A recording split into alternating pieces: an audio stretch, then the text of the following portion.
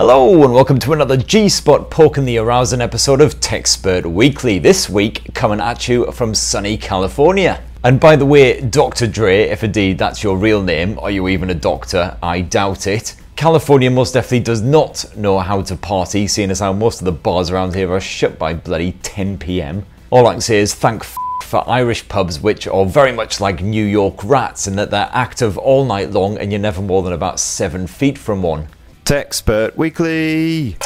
But anyway, the whole reason I'm out here is for Mediatek's Executive Summit, where several super smart boffins got up on stage and said lots of very clever things about techie shenanigans, some of which I almost understood if I scrunched my brow and concentrated really hard, all while I shot thrilling footage just like this. Apologies for the hand tremors, that was partly down to the aforementioned Irish pubs, and partly thanks to that aggressive American AC. I mean, outside right now it's like a perfect 20-ish degrees, as inside that dimly lit room it felt more like 2. Seriously, I haven't seen that many rock-hard man nipples in one place since all of the Magic Mike films. And to all my US chums watching, if you really like cold, dark places so much, just move to the fucking UK, you'll love it. Now, mostly what we've all been drooling over here at the summit was Mediatek's fresh new Dimensity 9300, which I already banged on about last week while smashed out of my tiny wee mind on single malt. Gamers in particular should be thrilled by the beefy performance with ARM's Immortalist G720 GPU, offering strong support for the most demanding Android fare. In the demo session I got to piddle about with Arena Breakout, running with a proper posh bit of ray tracing light shenanigans at a seemingly flawless 60 frames per second. And hey, this is my kind of multiplayer game, the kind where it's offline so there's not actually any other players, so you don't get shot in the nutsack every 3.5 seconds by some wee twat on his school lunch break. And any Genshin fans should be dripping from all kinds of different bodily areas at the thought of significantly shorter loading times, as well as judder-free gameplay at the highest graphic settings with 20% less power consumption. Whoa! I mean, obviously, I still won't know what the f*** I'm supposed to be doing. I'll just be wandering about the place screaming at everything like an escaped dementia patient. But f*** my socks, it will all look absolutely gorgeous. And Mediatek was also showing off the first Dimensity 9300 smartphone at the summit, namely the Vivo X100 Pro. An unsurprisingly massive flagship boasting a ruddy huge 5400 mAh capacity battery with 100 watt fast charging. You got all the usual dick wagglingly premium specs, and a triple 50 meg camera including some Zeiss branded super telephoto shenanigans. And although this hasn't actually launched globally, I am hoping to bring you a full review soon, fingers crossed, touch wood. Not that wood, well, maybe that would. And also, at the end of day one, Mediatek randomly brought Tony Hawk on stage. Tony Hawk! The Tony Hawk! Tony Cockin' Hawk! I've got no idea why, but hey, who needs a reason for Tony Hawk? It's Tony motherflickin' Hawk.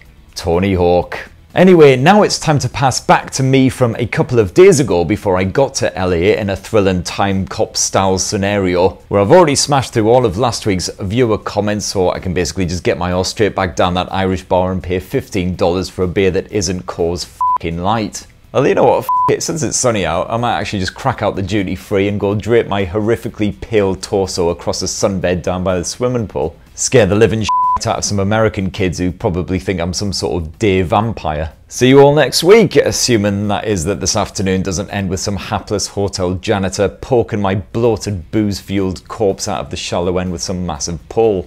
Viewer comments.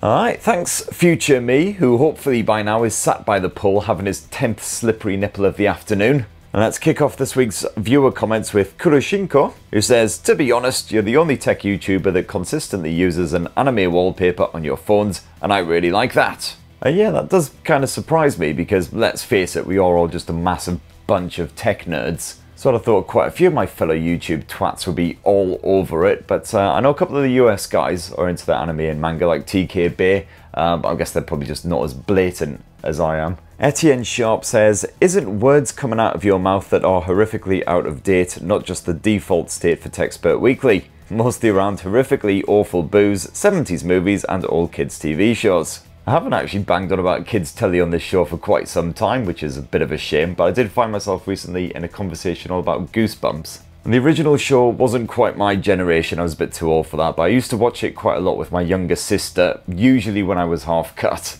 And that show was just like perfect post-pub fodder, from the, you know, hilariously bad acting to the budget, which must have been about a £5 an episode. I mean, some of those costumes and stuff, Jesus Christ. Goosebumps really did put the special in special effects. But what we were having this conversation about was the Goosebumps reboot, which they've just shoved on Disney Plus, I think it is. The one with Justin Long, which is actually, it's pretty decent. Like, I wasn't expecting much. My expectation levels were about shin high. We've got to say, like, you know, pretty much everyone on camera could kind of act to some degree. And the CGI didn't look like some 15-year-old did it in Microsoft Paint. Anyway, that could be a topic of discussion for next week. What's your favourite reboot of any classic TV show you used to watch as a kid? Next up, Eternial says, blood is drunk as f today. I cannot lie, you certainly have a point. And Just James simply says, good grief. Very well put, sir. I think that's a perfect two-word synopsis of last week's episode. The JZA says, of all the devices you have on hand, you choose to use the iPhone 15 Pro Max, eh? Actions speak. You wouldn't believe how much shit I've had off people for using this thing for the past week and a half. Oh, you're on the iPhone 15 Pro Max again, are you? Oh, you decided you really like it then? I'm a phone reviewer. God damn it, I spent £1,200 on this bastard, and now I actually need to do a proper video on it. And you know what? Fair play to Apple, they have actually fixed some of the issues that this thing had for the first 2 months of its existence. Although they apparently still haven't fixed the weird roaming problem that it had, so I went to Belgium last weekend and didn't get a mobile signal the entire frickin' time. Over £1,000 this was, and I couldn't even use this phone as a phone. Luckily it didn't really bloody matter in the end, because most of the time was spent deep underground in various dive bars consuming so much alcohol that I couldn't even pull my iPhone out of my pocket if I tried really hard, let alone focusing on the screen and getting it to do stuff. Danger Zone 007 says, Uncle Spurt, you always bang on about old computer games. Yeah, I probably do quite a bit, to be fair. Did you ever play Leisure Suit Larry? Yeah, I mean, I was, and I still am, a massive adventure game geek. Started off with the Infocom text adventures back in the day, Zork and all those classics. Used to spend hours mapping out these complex labyrinths in bloody massive notebooks. God, I had so many girlfriends. And then I progressed from there onto the likes of Maniac Mansion or the LucasArts adventure games and everything, but I never really got into the Sierra stuff like Leisure Suit Larry and King's Quest and all those. Because I played one of them, I can't remember which one. I played it for like a day and I just got so sick of endlessly dying. And fair enough, you know, if you're playing one of these adventure games, you walk into a room, there's a tiger there, and your next action is to poke it in the nuts with a pointy stick. You shouldn't be too upset when it rips your cock off. But literally, in these bloody Sierra adventures, you would pick up a book and examine it, and it would explode in your f***ing face. But the genre that I absolutely have the most love for is definitely the old shonky FMV adventure games. You know, the likes of Phantasmagoria, Gabriel Knight 2, all those absolute bangers. And again, I think a lot of it was down to the crap production values, the fact that no one could act to save their lives. And also, you gotta love the quality of that video as well. So compressed that everyone's face consisted of about 4 pixels. But yeah, massive geeky love for all of that shiz. Can't get enough of it. Next up, Fate Has Writer's Block says, is Uncle Spurt going to get his hands on a Steam Deck OLED anytime soon? Well, only if I f***ing buy one. I've heard diddly dick from the Steam PRs, whoever the Steam PRs even are, as they've never actually been in touch, so yeah, that will have to be a self-made purchase, I'm afraid. What I particularly enjoyed was the timing of it all, because they literally announced the Steam Deck OLED the day after I finished shooting and editing my best gaming handheld consoles video. Cheers lads, that's mightily f***ing appreciated. So yeah, that video only just went live earlier this week, already massively out of date. Oh, hello random cat. Gone through for some food, are you? I'll just wait for you to use the other cat flap.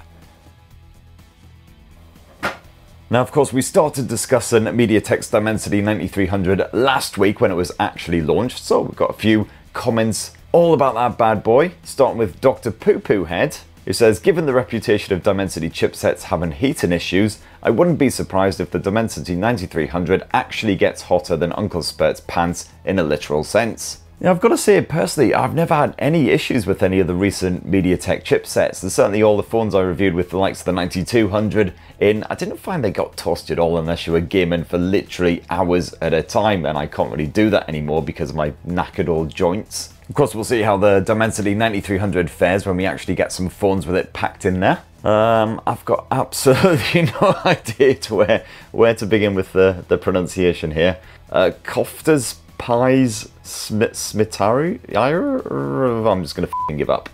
This guy here says, I think we should make a benchmark that can calculate how much 8K tentacle hentai it can render. I'll speak to the Mediatek guys about that out in LA, see if we can get something on the go. Although I'm slightly worried about the possibility of me going blind. Oh, and we've also had some comments on the subject of the classic old rear-mounted fingerprint sensor, RIP. Pixel Gaming says, I much prefer the fingerprint sensor in the power button as there's no fumbling about for it. I mean, yeah, I'd say that's fairly fair. I mean, the rear-mounted fingerprint sensors were variable, to say the least. Some of them were just perfect, like the positioning was excellent. Every time you plucked your phone out of your pocket, your finger just naturally fell on that sensor. Whereas others, you'd be fingering the back end for ages trying to find it. A problem I feel we've all had at some point or other. But yeah, the ones that come immediately to mind, the worst offenders, are the Sony Xperia, was it the XZ2 and the XZ3? Which had really nice curved backs, they're gorgeous and everything, but that fingerprint sensor was like halfway down, so you'd have to sort of clench your hand into like a twisted claw to actually get the scanner to work. Sana Lucas says, Nexus 5 with Lineage OS is still my backup phone. Had to replace the USB port and the motherboard as it lost Wi-Fi a few years back, but it's working still. Also on the subject of the Nexi, High Voltage Gaming says, all Nexuses are legends. Picked up one for $30 last week. And Fathom627 says, I still have my Nexus 4, bought it new with the upgraded storage of 16 GB. I still love it, but it's beyond usable now, unfortunately. But what really gets me is I just recently realised that the Nexus 5 just celebrated its 10-year birthday. It was a friggin' decade ago that I reviewed that for, was it Mobile Choice or a combo? I think I was still at Mobile Choice just. Davi55X says, Mr. Spurt, what type of watch are you wearing in most videos?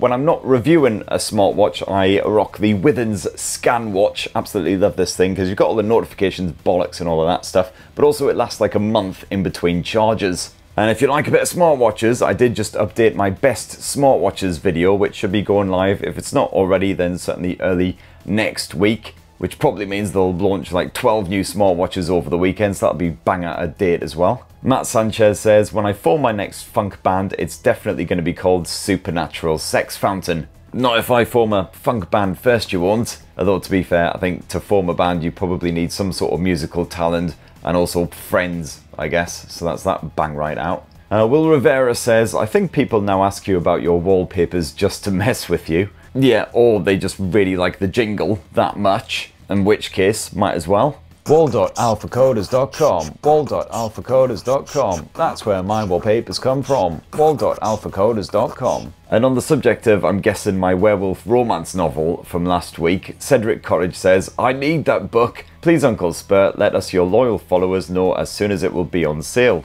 I mean, it's literally 350 words long. You've read the entire work in progress last week. I'd absolutely adore to get back to the novel writing at some point, but between the non-stop bukkake tidal wave of tech that just keeps coming at my face and will not stop, and also the fact that I quite like a drink every now and then, there's not really any time for anything else. I honestly spend more time staring into this lens than I do with my daughter these days. I think she's just given up and just started treating the cat as a surrogate dad. Hey, maybe I can make it a New Year's resolution though. I'll stop reviewing stupid Apple phones and I'll spend that time writing proper stuff instead. With the added bonus that that'll massively cut my stress levels too. Anyway, a massive thank you to everyone who commented last week. Please do leave your comments, questions, theories on life down in the section, the comment section, you know the one. And we'll smash our way through as many of those as possible next week. And beginning next week. This is about next week. That's right, you lucky buggers. Next week it's coming right at your face. And by that I mean my iPhone 15